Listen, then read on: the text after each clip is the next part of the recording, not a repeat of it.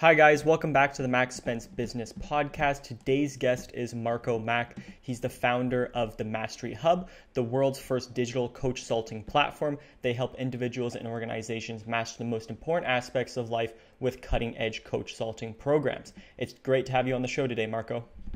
Oh, thanks so much, Max. That was wonderful.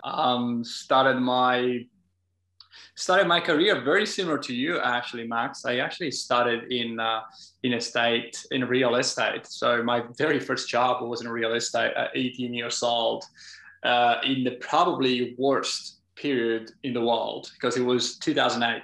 So I was trying to sell a house, pretty much sell a dream to people, but of course the time wasn't the right one.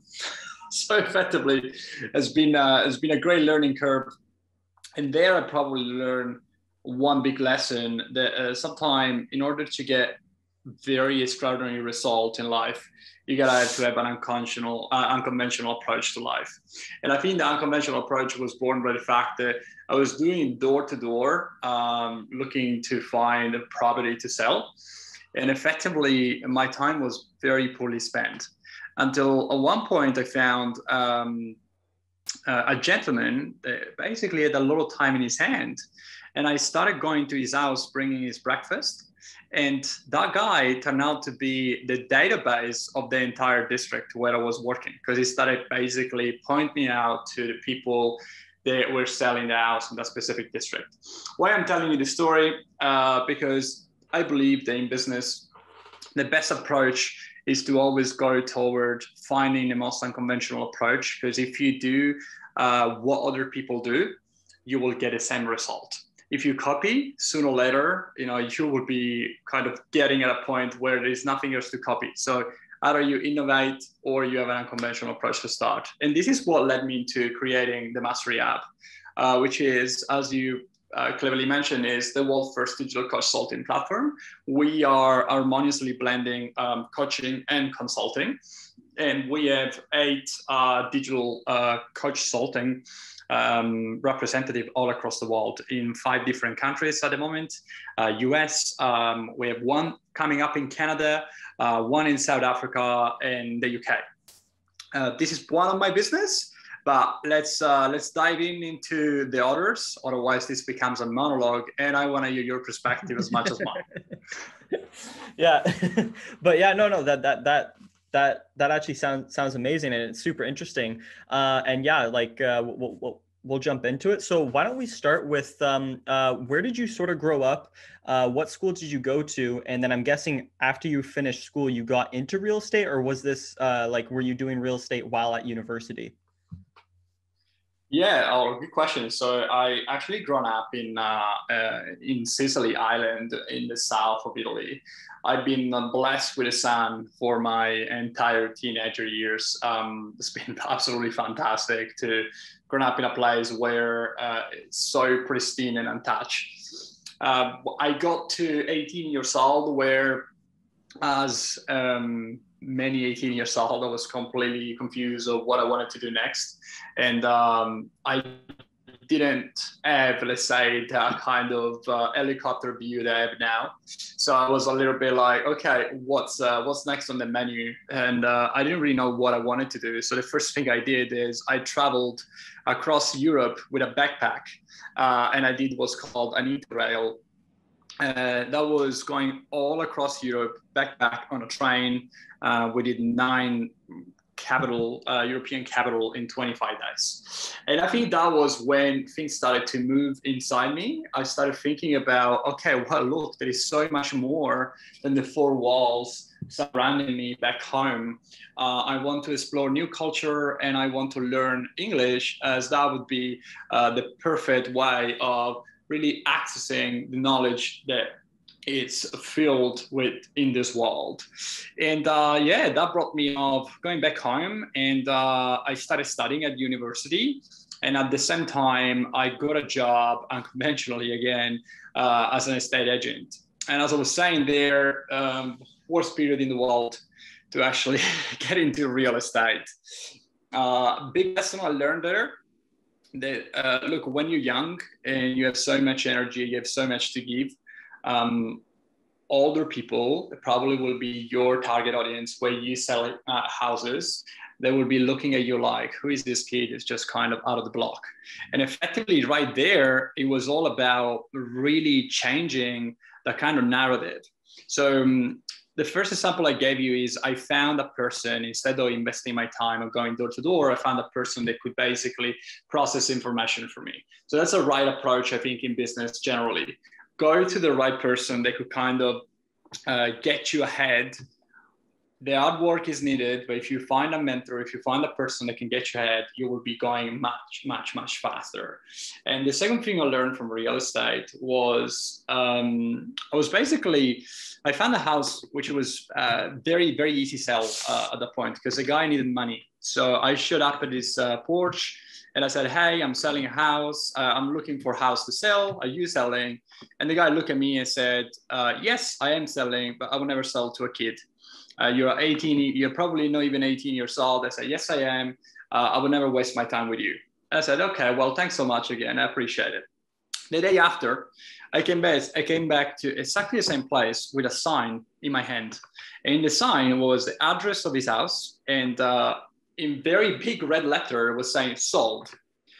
I basically rang the bell again. And I said, hey. And he said, like, what are you doing here again? I said, please take this sign. He said, what's this sign about? I said, if you take this sign, I can guarantee you that if you give me the job, if you give me the opportunity to sell your house, then you will need the sign because I will sell it and I'll put all my energy to sell it as quick as possible.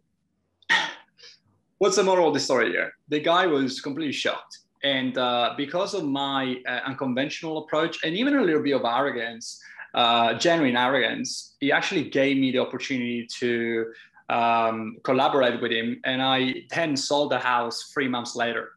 So the way I structure usually my communication every podcast, I like to give as many information out to people to really motivate people that everything seems impossible when you start, but more you put yourself out there, more the things get into really creating the approach toward optimism and the approach toward making great waves into lives. And then the more you grow, more you can make an impact. It's a long process, but the first step is what counts. Yeah. 100% on that. And that is a super interesting story. And I love that you sort of just, you had the mindset back then of just being like, I'm just going to go up to this guy and I will sell your house, right? Which is like the mindset you sort of need when you're going to be starting a business, right?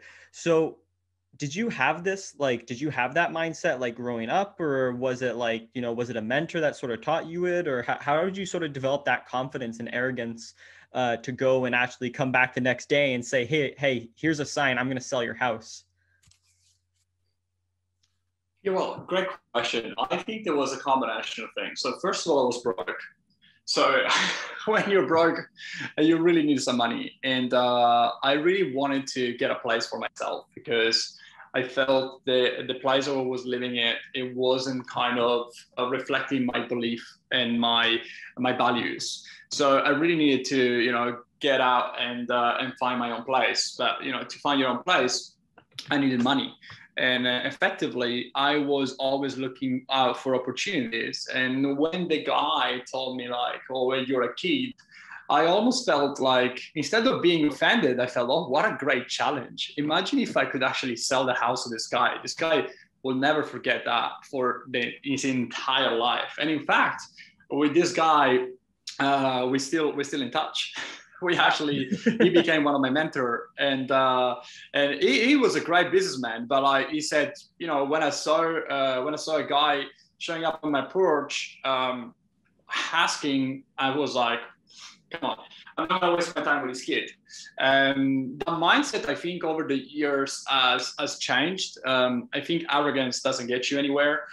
I mean, if you're 18 years old and you have a lot to give and you have a little bit of arrogance, it's kind of, the right spice into a good kind of flavor mix of what you are bringing to you and what you're bringing to others. But I think 10 years later, I can say, well, a little bit more than 10 years later, I can say that I think the right three values that I completely embrace are compassion, a motivation, and I do have a little bit of obsession, because I think passion gets you up to a point.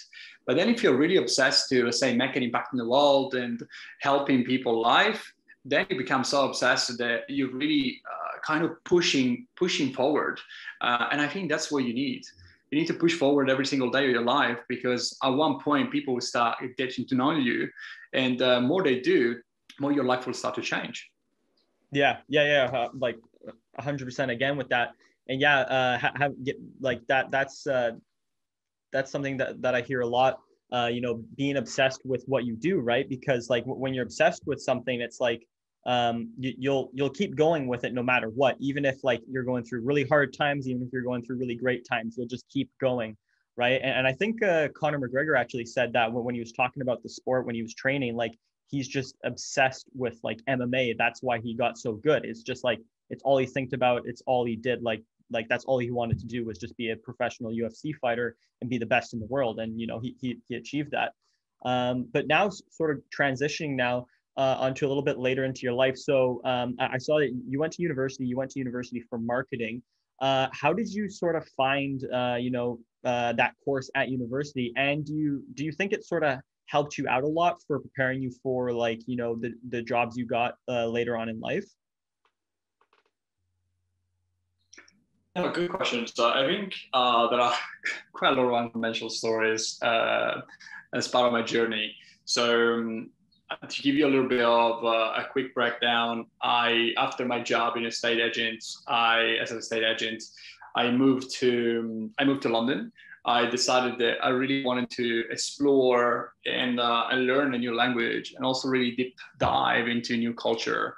So back then, when I arrived to London, again, I was a kid with full of dreams in my head, but very little money in my pocket. So effectively, even though I had this ambition and aspiration to get a degree and learn a new language, the reality was that the money that I had were way too low, and the English that I had was way too bad. So effectively, I had to face the reality of, okay, what's in front of me, and how can I get to where I want to go with what I have, right? And I think that's kind of a very challenging reality of a 19 years old is kind of throwing himself into a new adventure. And I did quite a few different jobs, from washing up plates to making up coffees and stuff. And then I got to an opportunity that changed my life. And that opportunity was kind of generated by a mix of luck, a mix of willingness to succeed, and also really the eagerness of becoming someone that was not yet ready to be. And I will develop a little bit more into this. So effectively, I was working in a coffee shop in central London, and it had been already around a year and a couple of months, and I felt that my life was just going straight in front of my eyes, and I couldn't reach it. I was a little bit lost until the moment where I was just about to make my way home, and it was raining that day in London, strangely enough. So I hop on the underground, I opened a newspaper, and while I opened a newspaper, I found that there was like a big opening of a big hotel called Bulgari Hotel. Bulgari Hotel is part of LVMH Group, so Louis Vuitton and Moët Chandon. And it is one of the biggest jewelry brand in the world. And as part of their brand, they also have quite a few very high-lux hotels spread out across the world.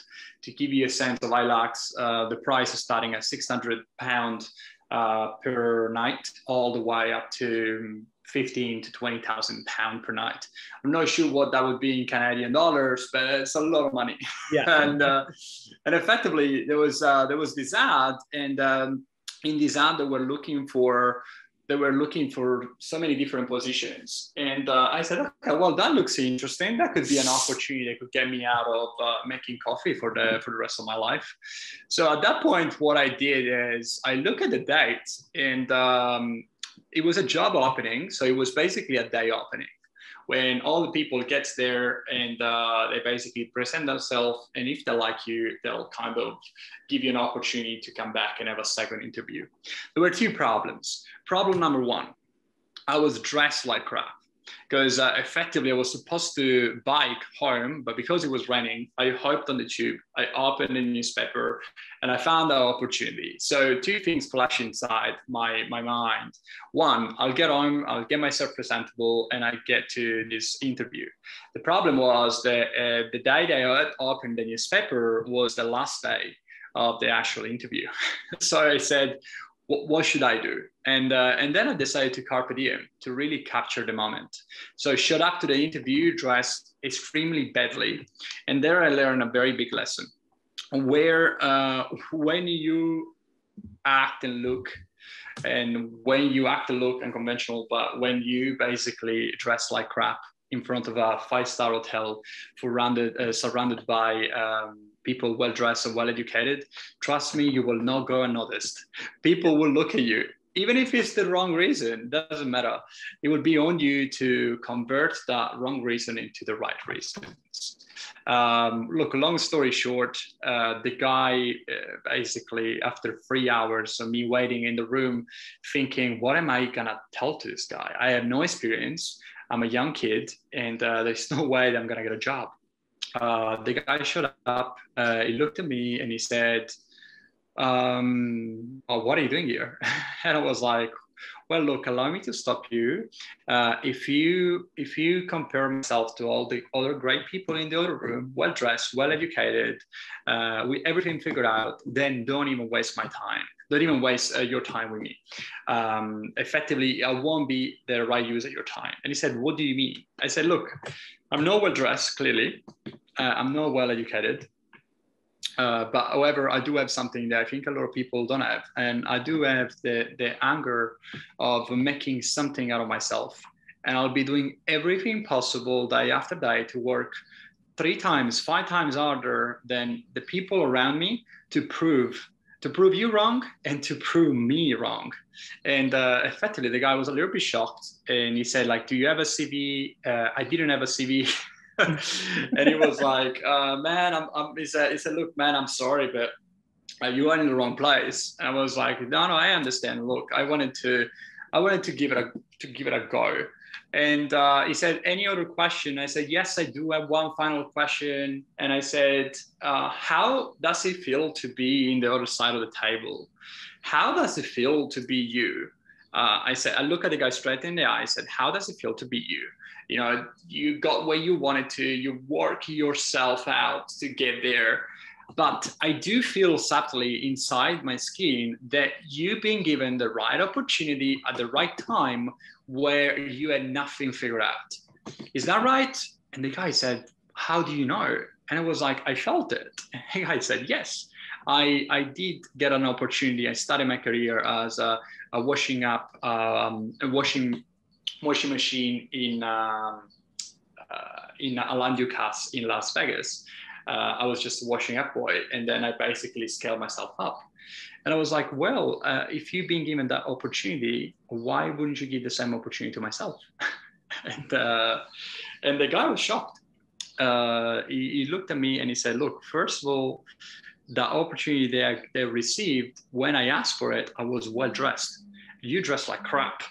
And I was like, yes, I was. But, and I explained the story, how I got there.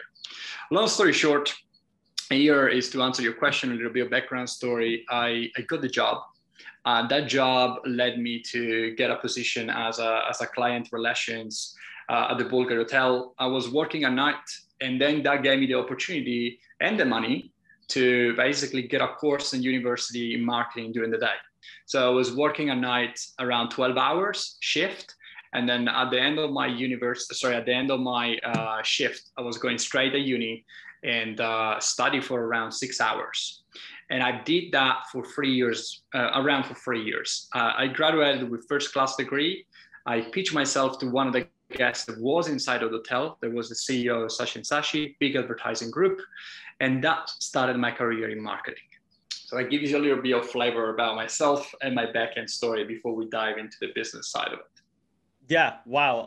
I'm absolutely blown away, absolutely blown away with that story there. Like that's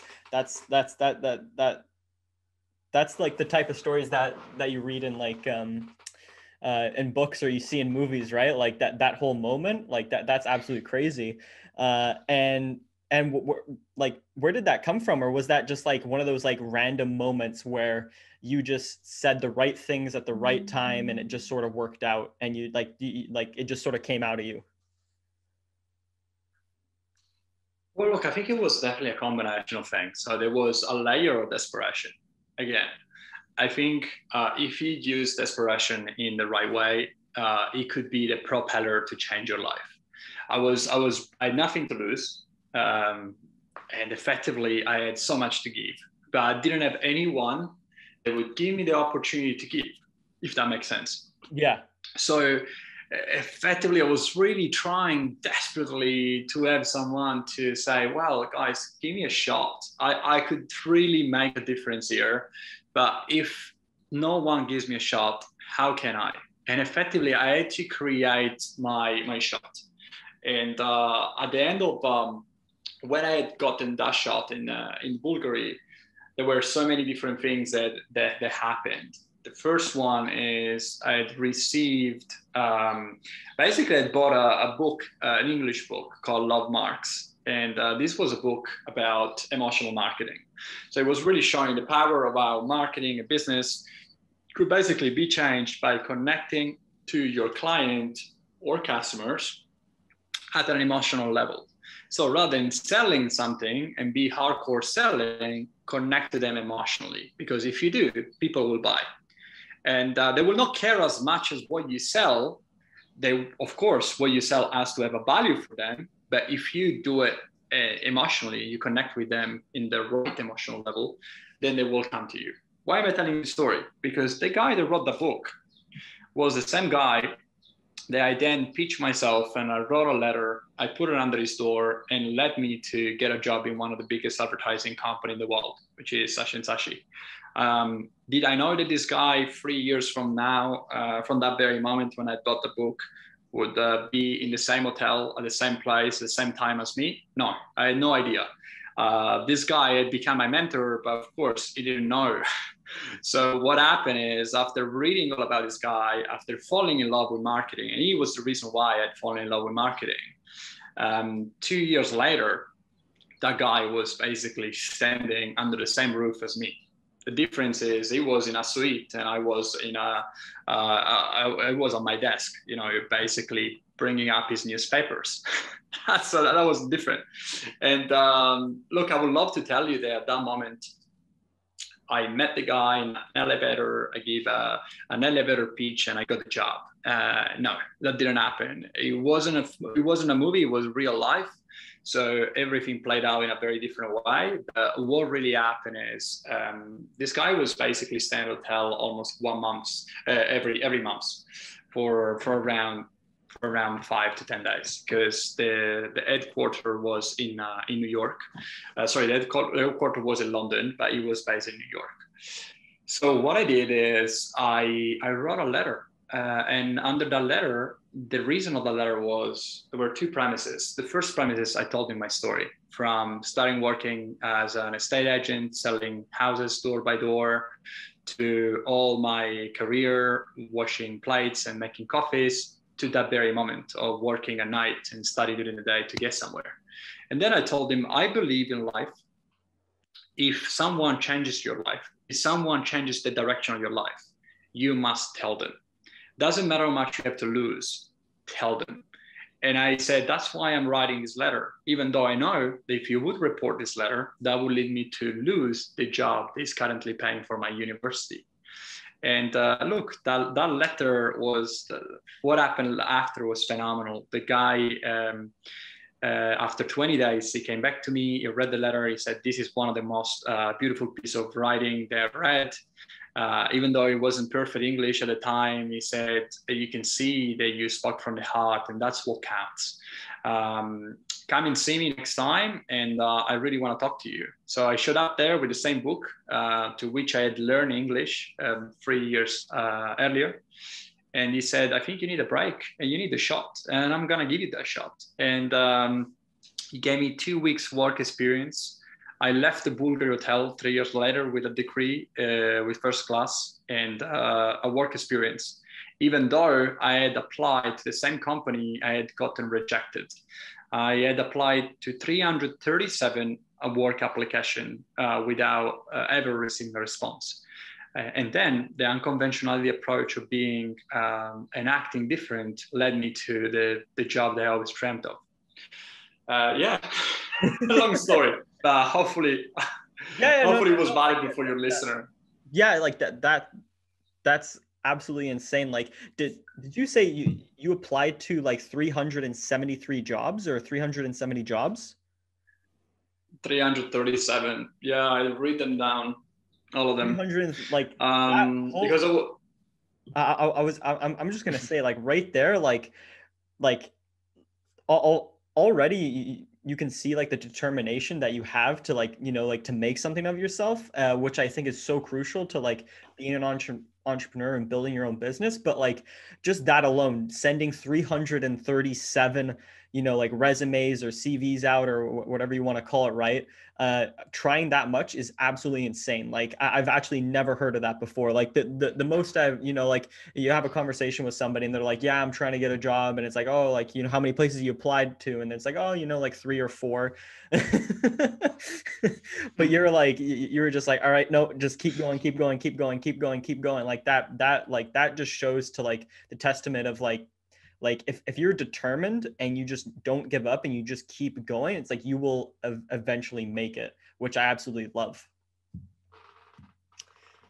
Oh, thank you so much. I think a rejection then became the propeller of my life, because effectively, look, every day I was looking at my mails and I was always getting the same response. We had carefully reviewed your application, but we're very sorry to hear. We're very sorry to inform you that unfortunately you didn't make it. The most probably beautiful moment of my life, one of the most beautiful moments, when I had walked into the same office that had gotten rejected a few months earlier, with the CEO of the company welcoming me into it. And we're talking a company that is basically is in 92 different countries. So it's the second biggest advertising group in the world. Wow. Which is called Publicis. Holy crap. That's yeah, that is absolutely insane. So yeah, I would love to hear more, but I mean, we only have a certain amount of time. But yeah, like, why don't we jump into actually the company that you're starting now? So like, how did the, Mastery Hub came about, and how did you actually start getting that going?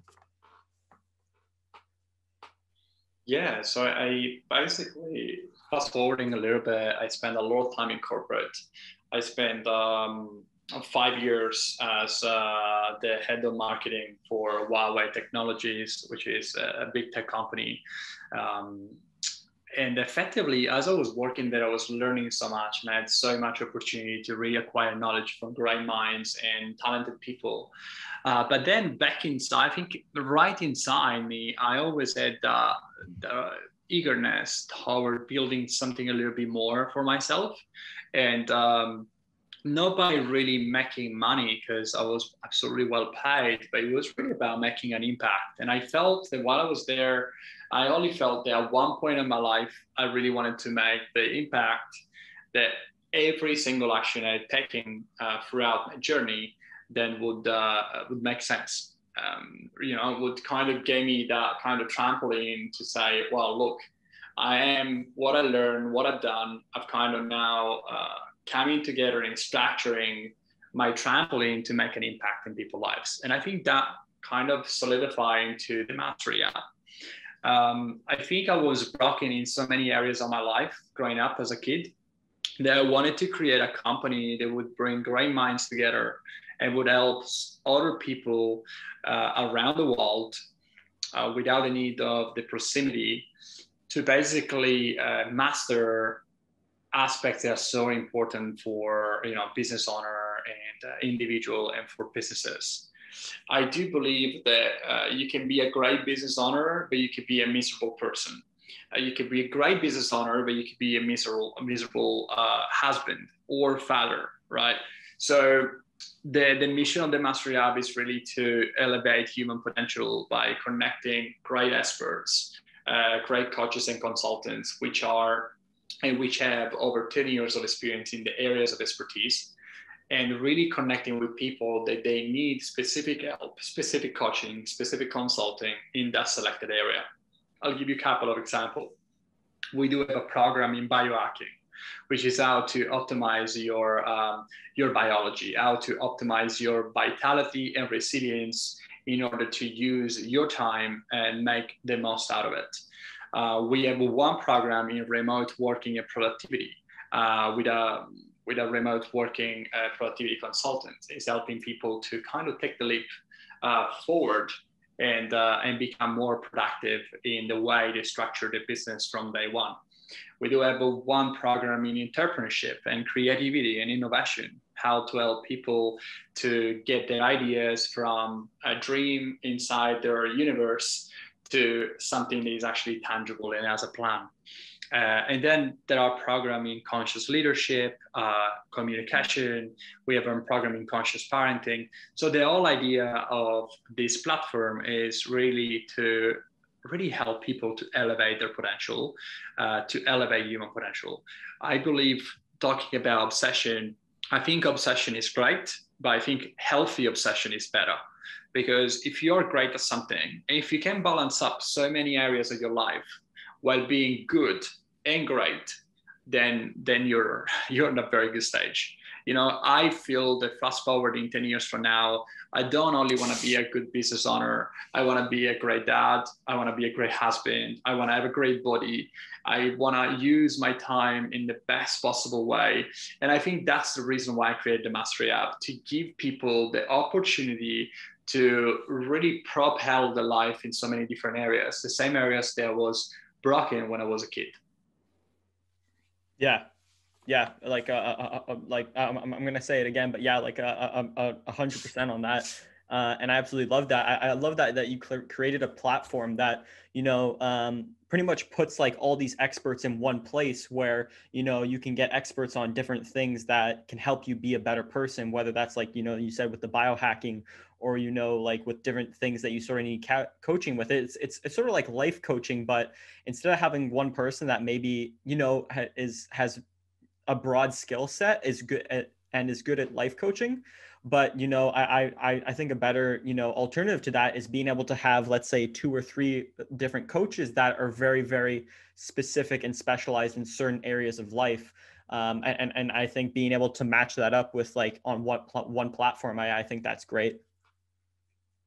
Yeah, absolutely. I think we got to the point where life coaching is probably overused and overbroad terms. And I feel that you could be great at something, but you cannot be, let's say, in a position where you can help so many different people in so many different areas, right? You need that kind of knowledge. I mean, if you want someone that is expert in business, you're probably more likely to go to a business coach, right? Or someone that has built something before, rather than go to someone that has never done it. And even though he says that he can do it, he has never done it. So you want to make sure that you go to the right people that you will get the best and the best possible result to really master the aspects of your life. Yeah. So we're coming to the end here, and yeah, thank you a lot for coming on the show. It's been absolutely amazing hearing about your story, like the beginning, hearing about how you sort of got your start in life, and like the determination you have is absolutely amazing. And I think I think a lot of people are going to get that, because like some people that might be listening will try something maybe a couple times and they'll be like, this is really hard. But then you just need to put it into perspective of saying like, hey, I've only tried this 4 times, where, other people have tried it 300 times or 400 times or 500 times, really trying to make it in the world. Right. So I think perspective is a huge thing in this episode. But yeah, I absolutely love, having you on the show. Where can people find out more about you? Yeah, they could follow me on LinkedIn. I'm extremely active. I share edutainment, personal growth tips, and marketing. They can find me at Mirko, Mirko, and the surname is Macco. Marrone. And they can find me there on LinkedIn or Mirko Mac on Instagram with a K. And alternatively, if you want to check out the Mastery Hub, is themasteryhub.com. Awesome. Yeah. Thank you again, man, for coming on the show, man. Really appreciate it, man. Thanks so much for having me.